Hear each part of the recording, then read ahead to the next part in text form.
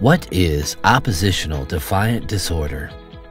Someone will be diagnosed with an oppositional defiant disorder if there is a pattern of behaviors for at least 6 months and displayed towards someone else other than a brother or sister, meeting 4 of the following symptoms: losing temper, easily annoyed, often angry and resentful, often argues with authority figures, often defies or refuses to comply, often deliberately annoys others, often blames others, has been spiteful at least twice in the last 6 months.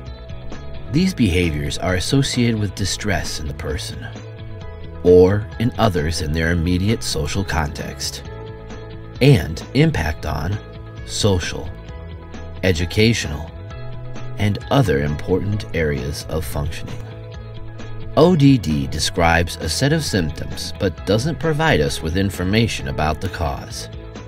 Just as with a bellyache, it is important to find out what the cause is before proper treatment can take place. People with information processing issues, for example, can get quite frustrated if they don't understand what they need to do or can't get their message across.